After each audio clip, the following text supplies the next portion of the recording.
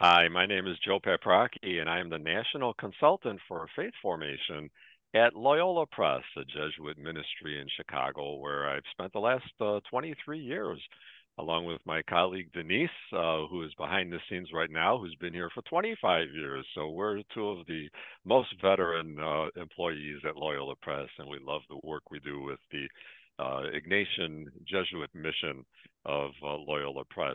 Welcome to the Audacity of Ignatian Spirituality. We're excited about our panel here today. You see them all on screen. They're in the house. Give a wave, panelists. Let everyone know you're here. There we go. Thanks. And we're going to introduce them each in a second or two.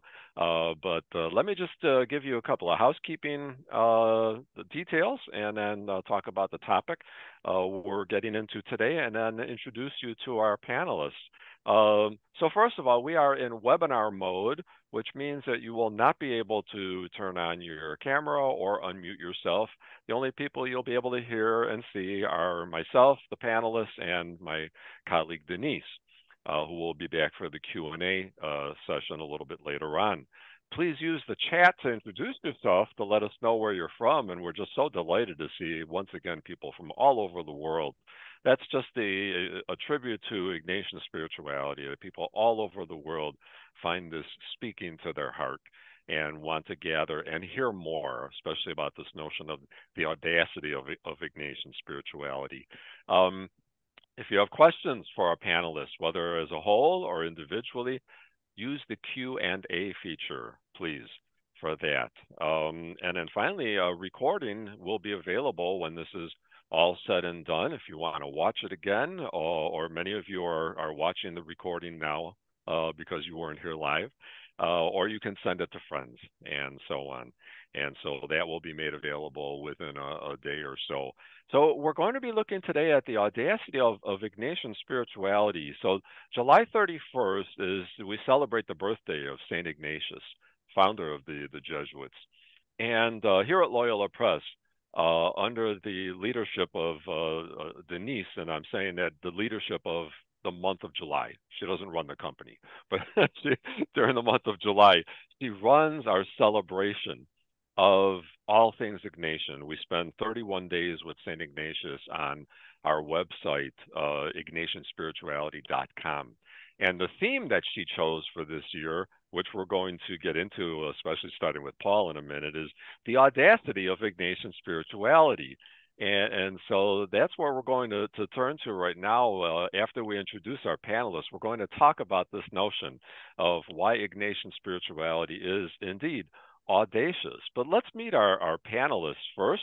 Here we go. And first, we're going to meet Marina. Marina Berzins McCoy is a professor at Boston College, where she teaches philosophy, and she also teaches in the Boston College Pulse Service Learning Program. Marina is the author of a Loyola Press book named The Ignatian Guide to Forgiveness, and she and her husband are the parents of two young adults, and they live in the Boston area. Hi, Marina. Thanks for being with us today. Thanks for having me. Looking forward to talking to you soon. Same. All right. Next up is Paul Mitchell. Some of you may remember him from a few of our earlier webinars. He was part of a panel webinar about a year or so ago, and so he's back once again. Paul cares full time for his sons, and he writes in the service of lay formation. He has taught all over the world. He's taught in Uganda, Chicago, Boston, Egypt. He's studied theology at the University of Notre Dame and the Boston College, once again, School of Theology and Ministry, and he's the author of a couple of wonderful children's books about St. Ignatius, one called Audacious Ignatius, which in many ways gave inspiration to the title of this webinar, and the Examine book. Paul, great to see you again. Thanks, Joe. Great to be here. All right. Next up, Tim Muldoon. Tim is the author of a number of books, a couple of which are the best-selling The Ignatian Workout, one of the first books I got from Loyola Press back in the day, and Living Against the Grain. And Tim teaches, once again, at Boston College. He's in the Department of Philosophy. Tim, great to see you. Thanks for being with us. Thank you, Joe. Good to be here. And last but not least, friend of Loyola Press, Father Allan Figueroa Deck, Jesuit priest. He is the distinguished scholar of pastoral theology and Latino studies and professor of theological studies at Loyola Marymount University in Los Angeles. He's outnumbered today by our East Coast scholars, but he's holding up the West Coast for us. He's the author or editor of 9 books, and including 365, let me read the rest of it, días, acompañados por los santos. Padre Allan, bienvenido, es bueno verte. Muchas gracias. It's always a delight to work with you, Joe, huh? Thanks for the invitation. You. Always is. Yes, I get to see Father Allan most years at the LA Congress, and we get the chance to be with each other. Well, thank you to our wonderful panel for being here and for getting ready to share your wisdom with us. Let me say a couple of words about this idea of audacity, and then I'm going to tap Paul to share a little bit because he chose that title for his book, which is a children's book, but obviously he has spent his life dedicated to Ignatian spirituality for people of all ages. So audacity, if you look up the definition of it, it talks about a willingness to take bold risks. And of course, I put the picture of St. Ignatius of Loyola next to this, not that that's what you'll find in the dictionary, but it could easily be there because St. Ignatius and the Jesuits took and continue to take bold risks. A few of the other words that I saw associated with boldness, daring. This one I thought was interesting. A disregard for conventional thinking. That to me was very strong. It's like a swimming upstream. When you say to someone that you have a lot of audacity, it often has almost a little negative connotation to it, that you're going against the grain. How's that for a title, Tim? You're taking risks, and so this whole notion of audacity is at the heart of Ignatian history and Ignatian spirituality as well. And in his book Heroic Leadership, author Chris Lowney talks a lot about the many risks that St. Ignatius took. And Lowney quotes hockey legend Wayne Gretzky, who once said, "You miss 100% of the shots you don't take." And I love that.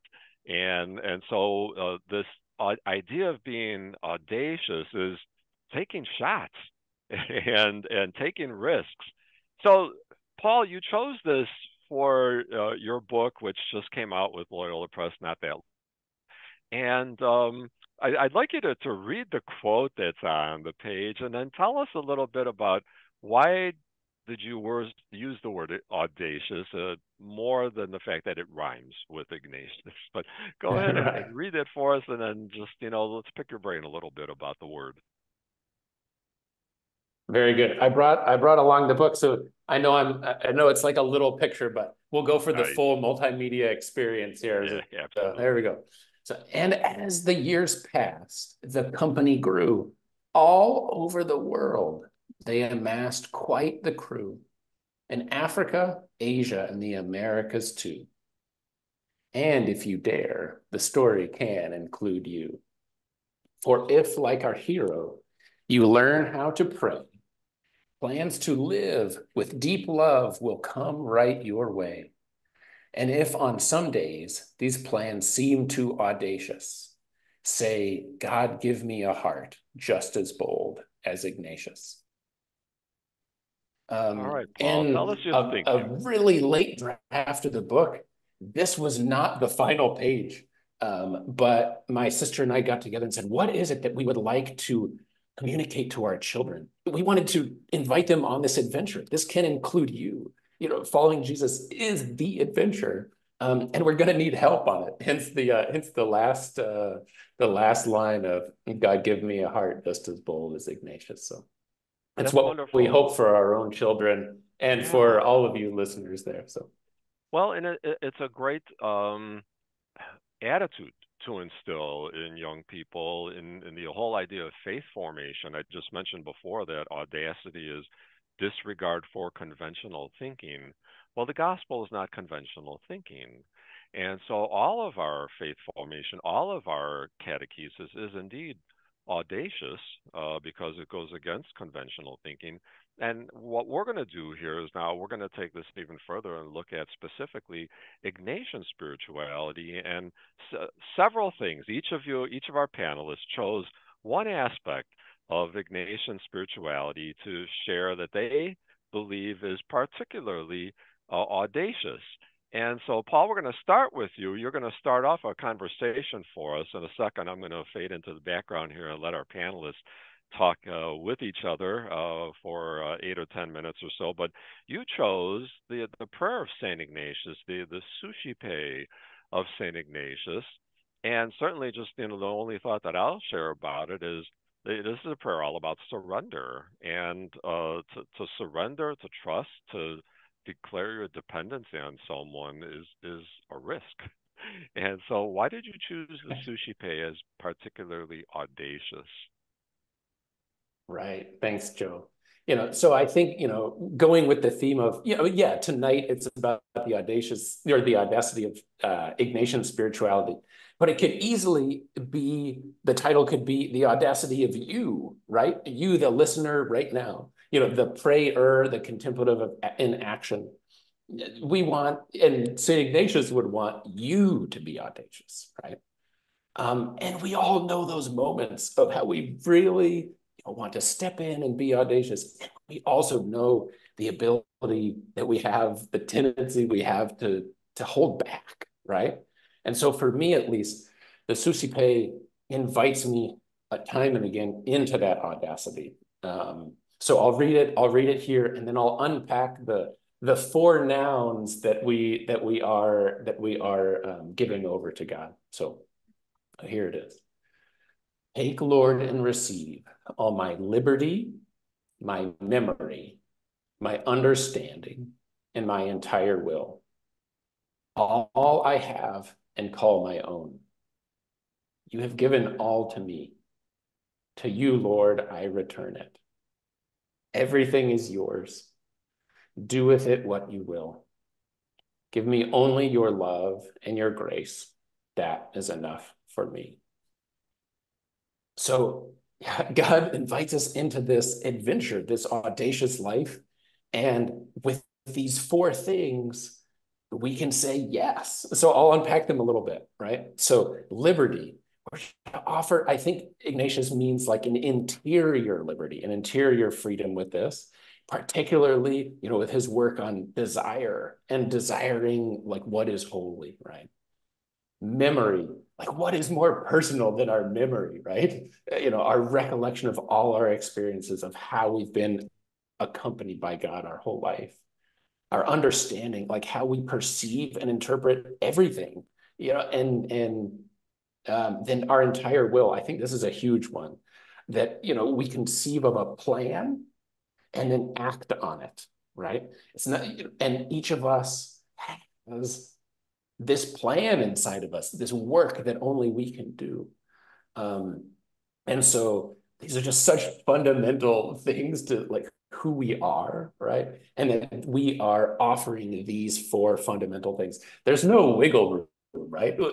God wants everything, right? And these, when you really sort of, meditate on these 4 things, we give it all over. So it's a recipe for audacity. Yeah, that really resonates. Go ahead, Tim. Marina. No, Marina, you go first. I'm after you. I was just going to say that really resonates with me, Paul, and especially what stood out to me is the word liberty, how much freedom there is in this approach. You were talking about interior freedom.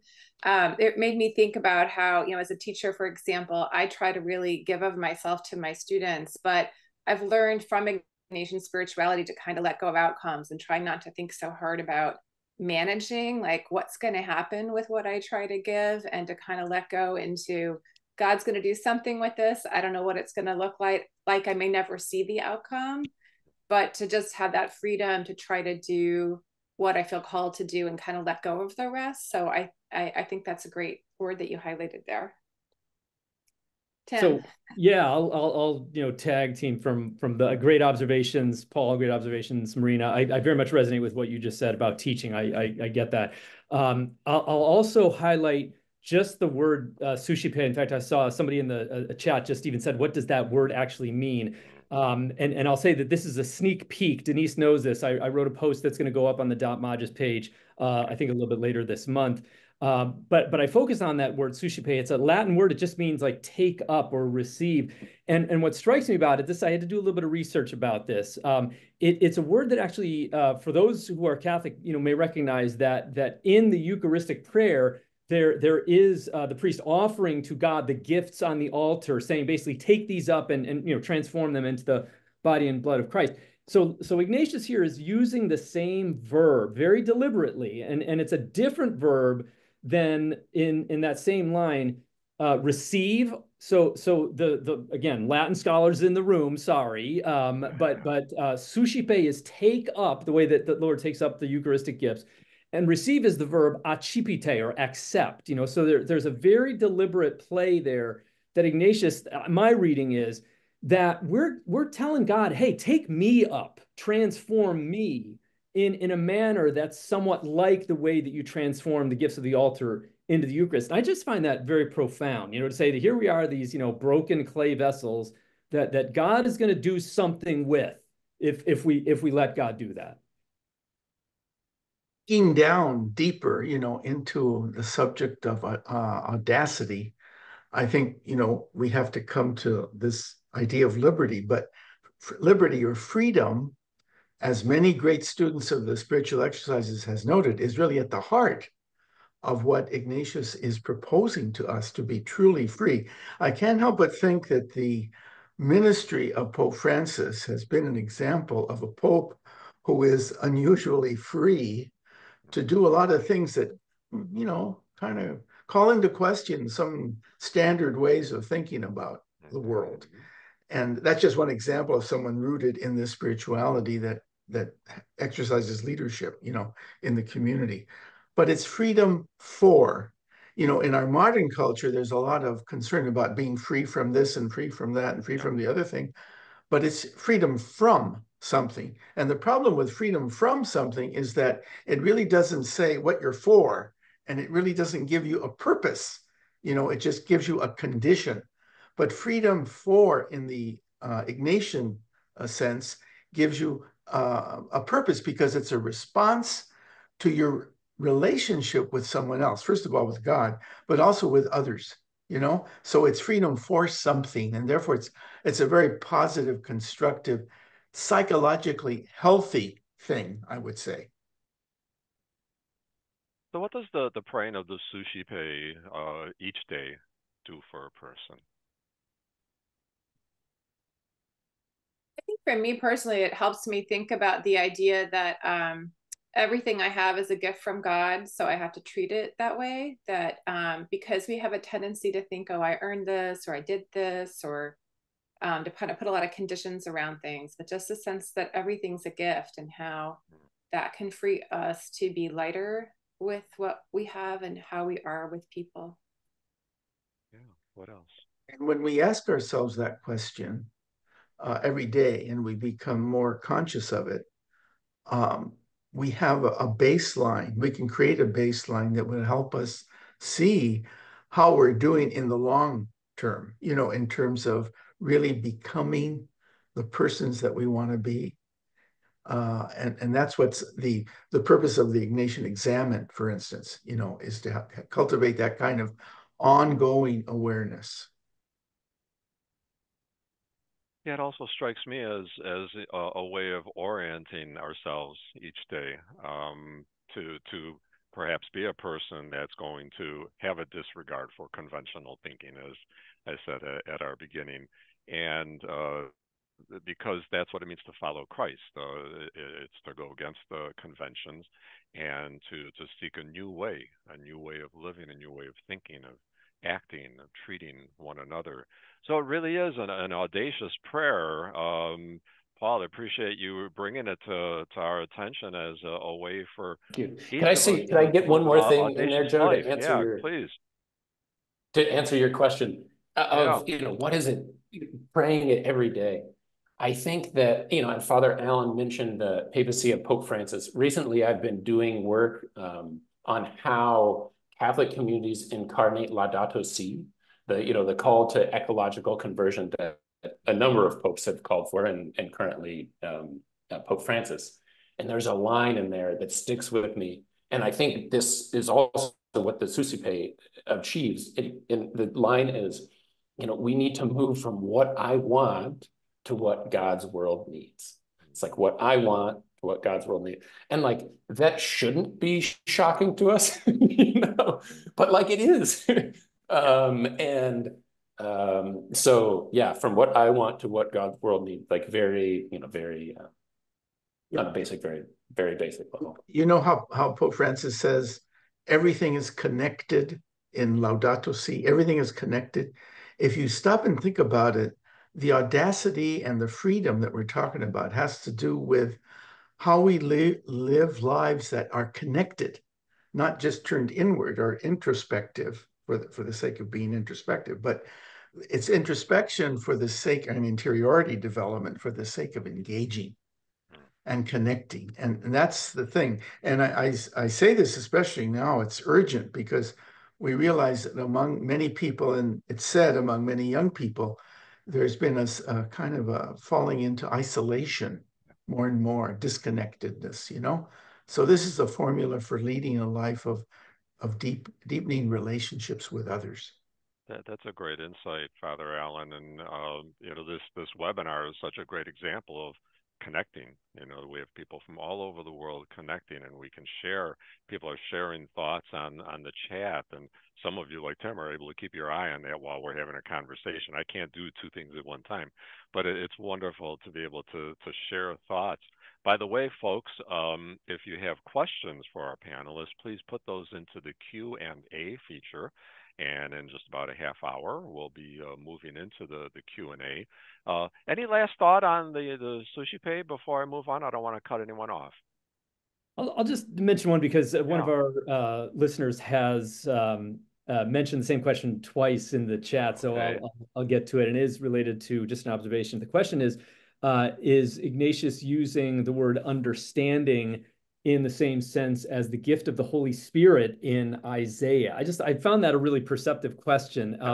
And I'll say that I'd say a partial yes. I don't see, at least in the research I've done, I don't see a direct borrowing from the language of the book of Isaiah, but I certainly see a consonance between what Isaiah is gesturing to as, as a gift of God, because what Ignatius is talking about here, and this, is to your earlier question, something that strikes me when I pray this prayer, nuances that appear to me like, what am I offering to God today that I wasn't offering yesterday or last week or 5 years ago, and something that I understand. Maybe it's a part of my own self-understanding. I've put it in the language of graced understanding in my book, Living Against the Grain, that praying the examen is about seeking graced understanding of myself, of the world, of my interactions, of my relationships, of my impact, even on the global order, following that point about Laudato Si. So by offering that to God, I'm effectively asking, please make me understand more and more the way that you do. You're God, I'm not, but let me move in that direction. I like that. I think there's, we sometimes use that phrase, you're God and I'm not.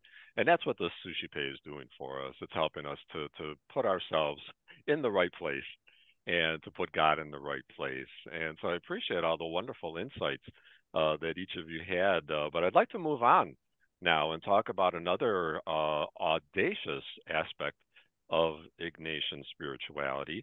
And this has to do with the notion that somehow God wants to communicate with you directly. I'm pointing at every single person that's out there today. So in her book, Marina, the book Ignatian Guide to Forgiveness, she writes, God communicates with us about the direction of our lives through gentle interior movements. And so I think what Marina is going to start us off with here is that, yes, it's audacious to think that God wants to speak to me directly, but there's also a way of listening for how that voice is going to come to us. So, Marina, share with us why you thought this aspect is so audacious, and then what do we mean by this gentle interior movements? Thanks. Yeah. So I think often we have this cultural misconception that God speaks to mystics or only spoke to Moses or to Abraham. But Ignatius has this really audacious idea that God is communicating constantly God's self to you and to me. And he talks about a number of different ways that that can take place. He talks about consolation and desolation, or listening carefully to interior movements. This idea that God is communicating with us, and that when we feel peace, joy, outward movement to connect to others, love, freedom, that those are signs that God is doing something with us, and we can pay attention to and trust those kinds of interior movements. And also, I love the Ignatian emphasis on imagination, so that God uses our imaginations, for example, an imaginative prayer about the Gospels, to communicate something to us, and often does it in a way that's really personalized to us, really takes note of our personal histories or what's happening in our lives at the moment, who we in particular are, what our communities are like in doing so. And then, of course, creation, the beauty of creation. It's such a variety of ways that God communicates with us, and it's so individualized, incarnational, and so very intimate and personal. In a posthumous book that Cardinal Avery Dulles wrote about what is communicating the gospel of Jesus, he makes the point that in the Catholic tradition, we're really big on experiencing God through mediations. We're big on the sacraments. We're big on the church itself, the saints, and so forth. But the Protestants have been big on cultivating the personal relationship with God, relating to God more directly, each individual person, assuming responsibility for their lives, and so forth and so on. And of course, the point he makes is that both of those approaches are perfectly fine and necessary. But it seems to me that in a way, the controversial part of the Ignatian tradition always has been the stress that it puts on achieving a direct relationship with God, a direct one. This is the point that Karl Rahner makes in a book that he wrote on what would Ignatius say to a Jesuit today? He raises this point, that what has always kind of made the Jesuits a little bit off is that we really do believe that God does relate to us directly. We don't fall into sola scriptura or some other heresy, but we do really believe that it's possible. And when you think about it, if each and every person is being invited to have that kind of a direct relationship with God, how motivating that is, for people. And you ask, how is it the Jesuits and others that have worked in ministry have been so audacious? Well, I'd be audacious if I knew that God was really so intimately connected with me all the time. See what I mean? So anyway, I think that's why it's so important to this topic that you're developing, Marina. So important. Yeah, and Father Allan, you know as well as anybody that Ignatius himself almost got into significant trouble over that. He had 3 requests to appear before the Sacred Inquisition, because this kind of sense that this guy was kind of a little bit half cocked in the way that he was going about his professions of doing these spiritual exercises. He was accused of being they were called alumbrados, or kind of illuminated ones. This kind of quasi-Gnostic, kind of heretical group, and the idea was, look, if this guy is kind of overreaching and saying, I don't need the church, I've got my own private revelations, that sounds dangerous, if you're a member of the Inquisition of the 16th century. So he got in trouble for it.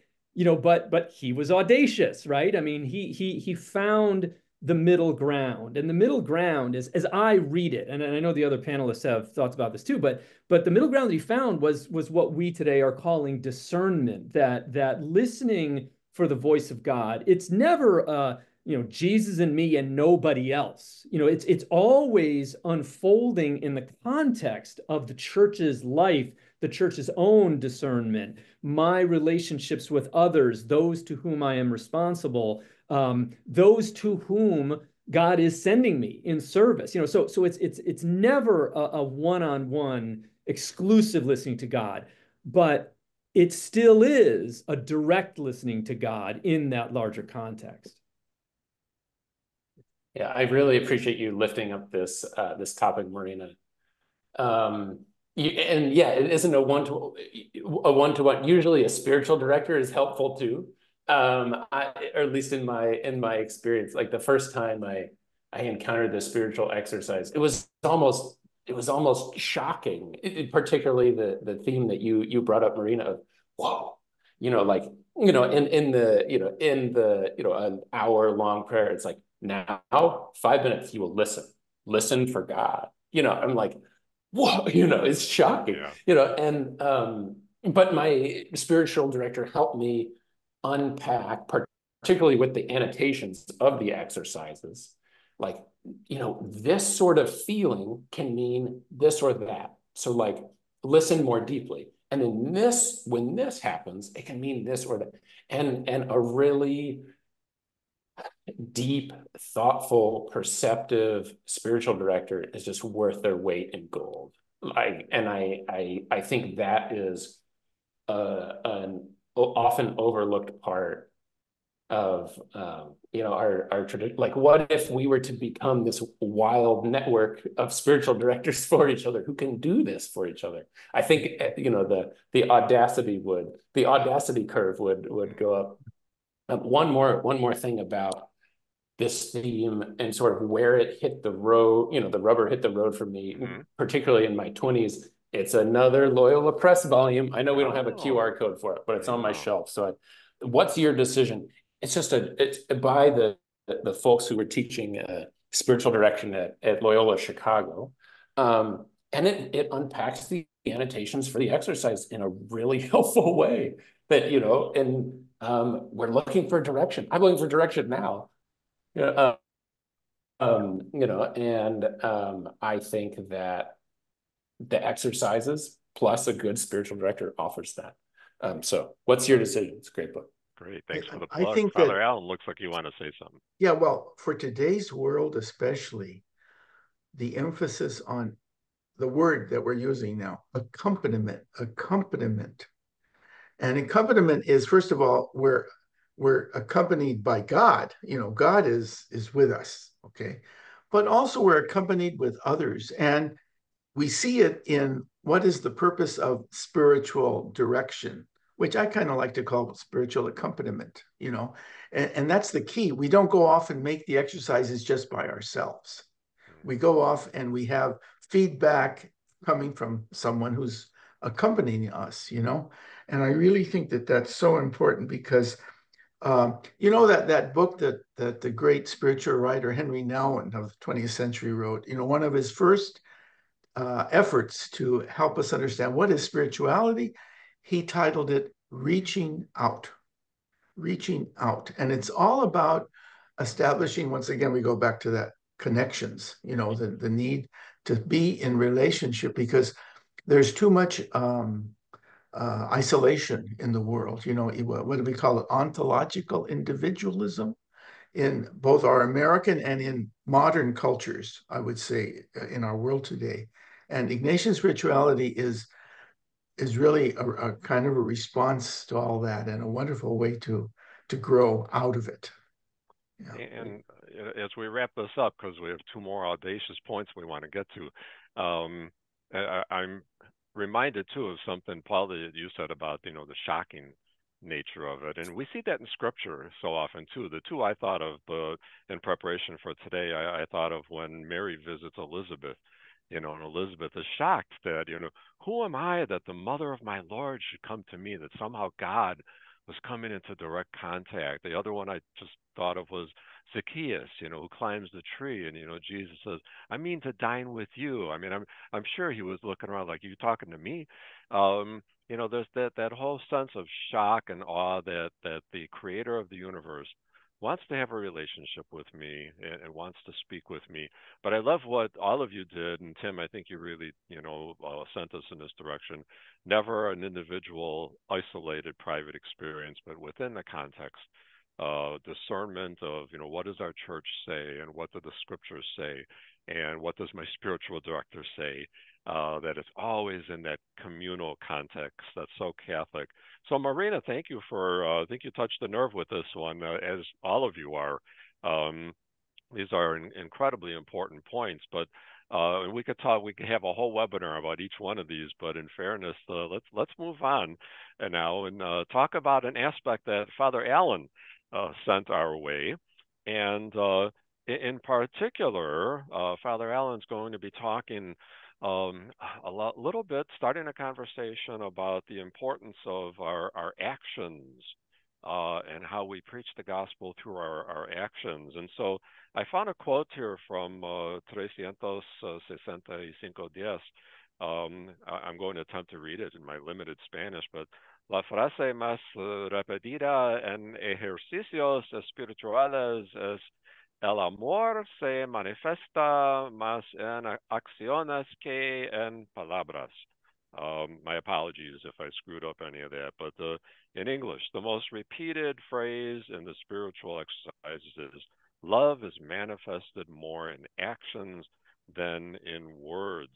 And what Father Allan has done for this conversation, he said, I'd like to talk about the spiritual exercises, and in particular, annotation 22. Father Allan, why don't you read that to us and then tell us why you chose this as something that you believe is an audacious aspect of Ignatian spirituality? Every good Christian ought to be more eager to put a good interpretation on a neighbor's statement than to condemn it. This is annotation 22, okay? And frankly, I think it is a principle that is fundamental for spiritual growth, this attitude that Ignatius is cultivating there, because I think we're seeing what happens when you don't, especially now in the world that we live in with so much polarization. The connection between our relationship with God and how we live, between our prayer and our action, has a lot to do with how we are interpreting others and how we are interpreting, what we're hearing and what we're experiencing in life. And this annotation points out the importance of open-mindedness, the importance of being open, and today in the context of the synodal drive of the church, this is, which is connected to this topic, but maybe it'd be another one for another webinar sometime. Sure. How Ignatian spirituality is at the heart of the synodal way, okay? Because what we're talking about is moving toward communion, moving toward unity. And the unity is like the unity we experience in the Trinity itself, the Blessed Trinity itself, which is a very interesting kind of unity. It's a unity in diversity. It's not a unity in uniformity. And so what works against achieving real communion is the inability to actually integrate in some way the reality of the other who's not going to be the same, is going to be different. In other words, how do we deal with differences? So it's not about being insiders and outsiders, but it's about expanding the circle of inclusivity, of inclusion. And this is a formula for doing that, which in a world of so much polarization, where politically, ideologically, we don't want to deal with one another. And of course, at the heart of it is what we're hearing more and more about is the importance of listening, deep listening, because this annotation once again proposes to us that we learn how to deeply listen. First of all, to what God is saying to us, but also what the other is saying to us. And that is not very easy, as you know, huh? Because we get locked in ideologies. Pope Francis has been very clear about the fact that he doesn't like ideologies, whether it's leftist or rightist or whatever it is, because we're working out of faith and we're working out of trust, which leads us to cultivate the ability to really listen to people and to discover where the Spirit is moving. And the Spirit, as you know, just doesn't follow our predilections. The Spirit has surprises, all kinds of surprises, and we have to be ready for them and open to them. So that's why I love this annotation. I think it's so appropriate, especially in the time in the world that we're living through today. Yeah. I had never heard of this annotation, this. Father Allan, and I just appreciate it so much. A huge smile came to my face as I read the email with all of our preparatory stuff. It's just so fundamental. I think that we can either be curious or we can be furious, right? We can be angry and like I find myself, here, but like I would rather be curious, right? And I think this takes us really important places in that connectedness that we all see and that our church really thrives on. I'm also seeing, like in the Laudato Si work that I'm in the middle of right now, I think that when we don't do this, it creates divisions that are just killing us. It's quite literally. But I think we reify those divisions more than there actually are. Like I had a call with the Laudato Si movement, the head of North America, and she said, those divisions are not as big as we think they are. So reach out, do what you say, we need to be doing, to put this good interpretation. And the church will grow. We will weave what we think is a division. We will weave it back together, with the help of the Holy Spirit.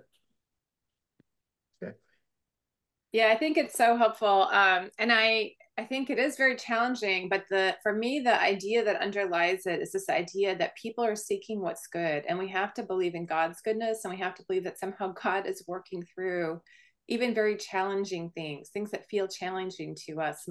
There's something good underneath all that, and to trust in the essential goodness of God and the essential goodness of people.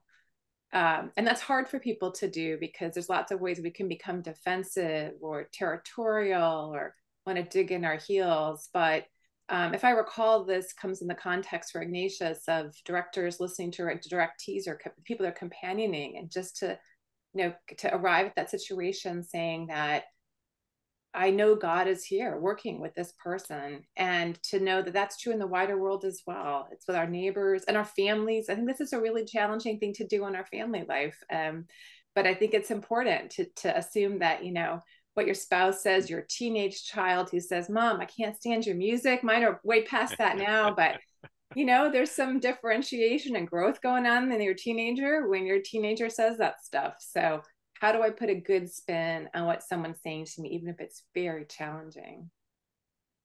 Well, my adult children still don't like my music, Marina. So maybe just wait a few years. Anyway, no, Alan, I love that you chose this element to focus on. Timely topic. I love the fact that you put it in the context of Ignatius's own kind of Tridentine era. Again, as well as I do that his advice to those Jesuits attending the Council of Trent was listen. Don't just come with the hammer and kind of put people in their place. Obviously a very contentious period, very much like our own. This is an era of fragmentation. But yeah, the spirituality of listening, and you said it, of synodality, of walking together in a common, or at least trying the best we can to walk together in a common direction. I just love that you're highlighting all those points. I was on social media the other day and got into a conversation with someone, not an argument, it was a conversation, political though. and disagreement. We're both coming from different sides, and I offered, a couple of opinions about something, and I waited for a response. I was ready to be attacked, and my friend who responded said, "Good point." And I was like, whoa, I haven't seen that in a long time. And I really want to reach out to this person and say thank you for engaging in a conversation and just listening to what I had to say. And may I do that with others too, pray for the grace to be able to say, I listened to what you said. That was a good point. And so thank you, Father Allan, for bringing this forward for us. It is very timely for us. Speaking of time, we want to get to our last conversation here. And by the way, folks, if you have questions for our panel, go to the Q&A and put in your questions there. And Denise is getting ready to pop out from behind the curtain in about 8 minutes or so to share questions with our panel. But we're going to look at the conversation that Tim has brought to us, and it's the notion that the message of Ignatian spirituality is both simple and yet at the same time has such great depth to it. And so, Tim, tell us a little bit about your thinking here. I have a quote from your book, Living Against the Grain. If you want to refer to that a little bit. But why is this audacious that Ignatian spirituality can be so deep, so complex, and yet at the same time so simple? Yeah, and what I had in mind, Joe, was that you can teach basics to children, and I speak from experience of starting with my very young daughters when they were 5 and 3, and now they're 24 and 21. But asking them at the end of the day, what's one thing that made you happy today? What's one thing that made you sad? And what's one thing that you're hoping for tomorrow? And that was my proto-examen prayer with them, at a very, very young age. So, just kind of conveying that we can find God by reflecting on our experience. That's very, very simple. That doesn't require all kinds of kind of doctrinal download. You don't have to have, studied theology. You can just go into your experience in a reflective way. I think you just have to be able to be alive, so that's simple. But I will say that what I had in the back of my mind when I first broached this at your suggestion, it was a saying that I'd learned way back decades ago from a professor of mine, and I've never located the original source. But it went something like, speaking of scripture in a similar way, scripture is like a river in which the lamb can wade and the elephant can swim. Lovely image. The lamb can sort of wade, and so the idea that anybody can just kind of dip their feet into these Ignatian practices of examen, of even like we talked about before with the suscipe. Anybody can do that, just turn their desire over to God. And yet, as I get older, I find that really being invited into depth is kind of where I am at my life stage, of saying, what is, to use Ignatius's word, the greater glory of God, to which God is inviting me. So again, there's an audacity to that. It's not a one and done. I sort of signed up for it. I get the newsletter and I'm happily moving on my way. There really is a sense of that God is inviting us into more and more, and if we are willing, we can say yes to that again and again and again. So to me, that's audacious.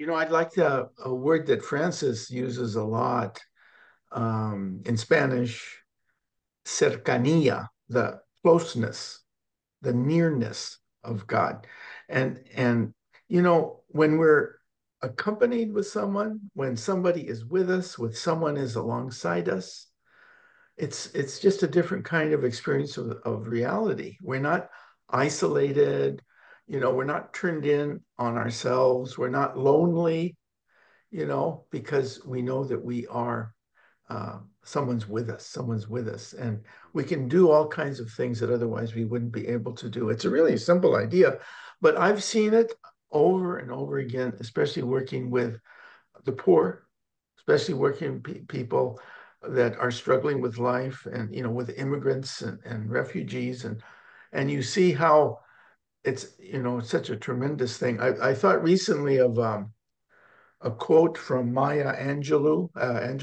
the poet. Let's see, it goes something like this. She said, courage is the most important of the virtues because without it, no other virtue can be practiced consistently. Okay. And the presence of God with us gives us courage, it seems to me, that we otherwise wouldn't have. And we haven't talked about courage very much, but you can see how it's connected to audaciousness and liberty Sure. and all these things. It's risk taking. Yeah, courage. But we don't have courage unless someone's there holding our hand. And there is. Tim, I also like that you use the word simplicity because I think, on the one hand, in Ignatian spirituality, there's the emphasis on interior movements and imagination, right? And this very active side to Ignatius, action in the world. But there is also this side of simplicity, gratitude, right? Just being with God and looking at the green of the grass, right? There's a side to Ignatius that's deeply contemplative in a quieter way too. And as I'm getting older, I'm moving that way significantly in my own prayer life. And I think there's a lot to be said about the depth of simplicity, just being here and being with and letting God be with us has a lot. And Ignatius, it's in there in Ignatius, along with the other stuff. Thanks for highlighting this theme, Tim. I love it, particularly as a parent of young people and beginning to invite them into the faith and into prayer. This is not Loyola Press, but this is like one of my favorite books ever. The religious potential of the child shows how deep children can go. There's a line in there that's like, teach me to be close to God on my own, and so this is what we must do, and like this is my sons are 7 and 4, our sons are 7 and 4, 7 and 5, wow, 7 and 5. And as we wrote the examine book, we had it in mind that a grown-up who loves this stuff, and has been doing it for years and years, is going to be sort of onboarding, a person they love profoundly, and it needs to work on both levels for it to work, and to invite parents into this practice and children into this practice is a really humbling thing. But to hear the stories sort of coming out of folks engaging and what it has sort of grown in families is just a wild thing, and it's an audacious thing for a parent to be, right? Saying this following Jesus is the adventure. Like, let's do it together. That is not conventional thinking or whatever Joe said at the beginning. Yeah. A disregard for conventional thinking. Exactly. So anyway, it's been a grace to hear the reaction. Yeah. And something I don't think we appreciate enough is that in our Catholic tradition, we got access to all these stories. That's why that little book I did in Spanish on the saints, okay? I mean, it's incredible, the situations and the kinds of saints, and now they're becoming even more interesting. I just was in Italy and I went to the grave of Carlo Acutis, that 15-year-old. Yes. It's a fantastic story. I don't know if anyway, if it's about action to transform the world, the way it's going to happen is not by a political theory or a philosophy or a theology even. It's going to be the power of good stories that stimulate the imagination and the will more than all kinds of other ways that we might want to do that. Not that I'm against any of those other things. I'm just saying we really need to appreciate the biblical stories, of course, first of all, but also the richness of the story of the saints, canonized and not canonized, that we know of. Yes, I've been telling catechists for quite a while now that when we're teaching the faith that we need to be storytellers. There's 3 kinds of stories: the stories from Scripture, stories of the saints, and our stories. And I think that's the last one is one that the new evangelization has brought to us that some of us are still not accustomed to. What do you mean, my story? I don't have a story. But we all do. And if we stop and think and pray about these, we're able to share our stories of how we feel God has somehow entered into my life and touched me in such a way that made me change my direction a little bit here or there. It doesn't have to be as dramatic as Paul being, knocked off the horse and the lightning and hearing voices and so on. But, God does enter into our lives. And one of the last thought I'll share, and then we're going to get to our Q&A, is that one of my joys here at Loyola Press is having the opportunity to do a catechetical review of resources for the little children, the preschool, kindergarten, or children with special needs. And that in particular, I remember doing a review of resources for children with special needs. It had no words. It was all images. And I thought, this is so beautiful, because we had to boil it down to the simplest message without dumbing it down, without making it simplistic. And I just thought it was incredibly powerful. And so, Tim, you bring in this whole idea up. Thank you so much. I think it is audacious for us to think that we can talk about God in simple ways when God is also so deep and so complex, but it's both and. Each of you, thank you for being so wise and so deep, and for articulating things in such a simple manner for all of us. I think that's why these webinars are so wonderful and give us an opportunity to hear some very deep, profound thoughts spoken in a way that, the average Joe can understand and say, oh, okay, I get it. So Denise is back, and she's been collecting some questions for us, and our panelists have answers. So Denise, let's get rolling. All right. And anybody can jump into these as we go. But I think this first question was in response to Marina's point. Hayden asks, do you think that God is also audacious in breaking into our own lives? Yes, I think God is audacious and breaking into our own lives. I mean, it's God's nature, right? Because God made us. So why wouldn't God be part of our lives? Like, we're his progeny, right? We're God's being in a certain sense in the world in a very particular way. And so, yes, I think God wants to break into our lives and is doing it. It's a question of, are we noticing? Not whether God's doing it, but are we noticing and listening?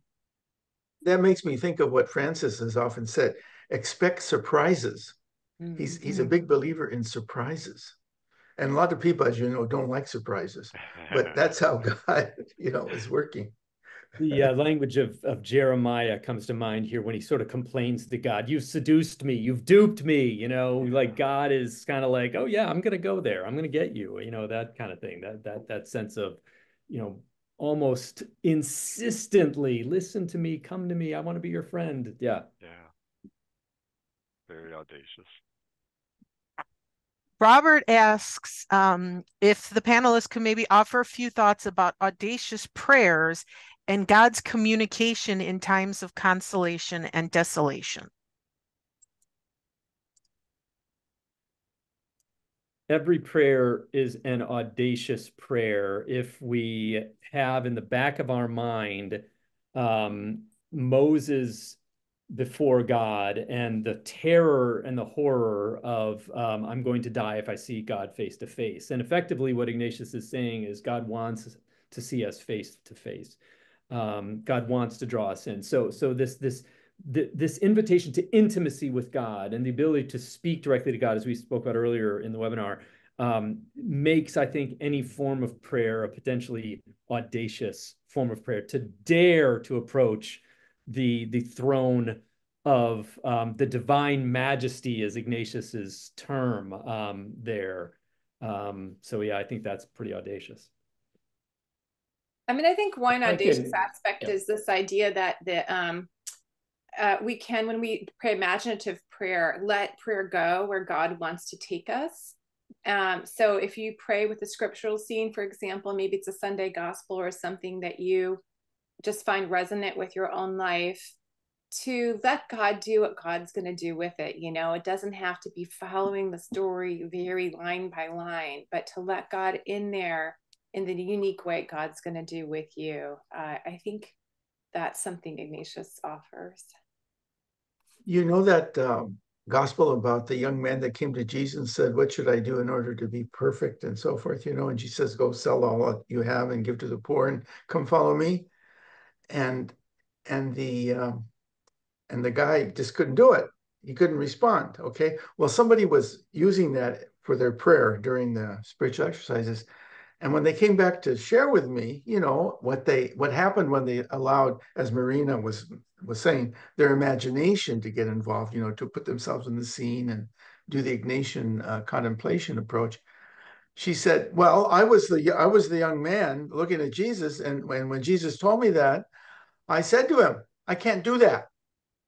I can't do that. I can't go away, sell the poor, and follow you just like that." And then Jesus looked at her and she imagined that Jesus said to her, "Well, okay, but come along anyway." Now, that was a product of her imagination. It wasn't in the scripture, but that's exactly what she needed to hear, because it's a gradual. In other words, Jesus is not into, you know, all or nothing. You know, he'll take whatever he can get. And we see that, I think. We see that in terms of our spiritual growth and so forth. So that's an example of how, if we let our imaginations, we sometimes can learn a lesson that God really wants to communicate. I think one, you know, if I've heard the question right, an audacious way to pray is, particularly when we want to consider our consolation and desolation, is to give the best part of our day, like the choicest bit, right, to prayer, and like a lot of it, and consistently. Maybe this isn't what you're hoping for in the answer, but I think if every day we chunk out, you know, half an hour to an hour of like your best brain, you know, time, and then like if this is what we offer to God, because it's so easy to not do that, to like to mortgage, you know, our time to other things.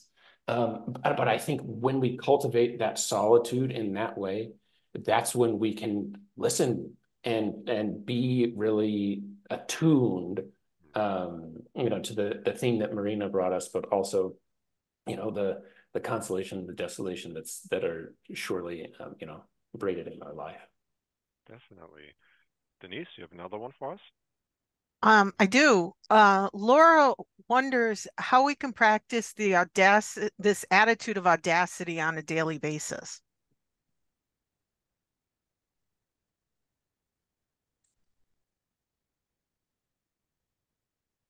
I think it's so personal, right? It's so personal. If I could tell sort of a silly story, there's a child who my sister used to babysit for, and after he would he was potty training, right? And he would say to her, "Do you think that I have to pee?" You know, like, and of course he was the only one who knew if he had to pee, you know? And like, it's similarly with our vocations, like we are the only ones who know like how God is speaking us into the world in an audacious manner, right? And it's you know, it's a very personal thing, as we've been, you know, talking about over and over. Like it's about our gifts. And so, oh gosh, I forget the woman's name who said it, or the whoever's, but I think, you know, when we do pray, it comes out as a very personal response. So. I like that's a great question. I agree with everything you just said. You know, it's so personal. I do think maybe the sushi pay, going back to that, might be helpful also, thinking about how do I just kind of keep in mind that everything's a gift, and how do I try to say thank you through what I'm doing in the day, right? A kind of simple practice, but it can be an audacious practice, just to kind of show up. Here's what the day's presenting me. It could go this way, it could go that way. I gotta go the way the day goes, kind of. I have to live my life, the life I've been given, and then how do I respond and keep responding out of a sense of gratitude or a sense of thank you. One more thought, coming at it slightly differently. Ignatius once wrote this fascinating letter to some young Jesuits in Coimbra in Portugal. And the content of the letter, just to kind of summarize it, he effectively was saying, don't pray so much. Get out and do your work. He was saying, look, we're not monks. We're not praying the daily office, and that's our vocation. That for Ignatius, ultimately, the transformation that was happening in prayer should manifest itself more in deeds than in words. Not don't just repeat your prayer. The prayers are good, but the measure ultimately is, are you living a life that is reflective of the glory that God is bringing forth through you? So, right. So to not get stuck, as it were, in the prayer. I mean, and again, this is Ignatius being audacious. You're not supposed to be the same who says, don't pray so much, but effectively he's saying, keep in mind where the focus is. The focus is on God is trying to transform the world through you being what I created you to be. Right.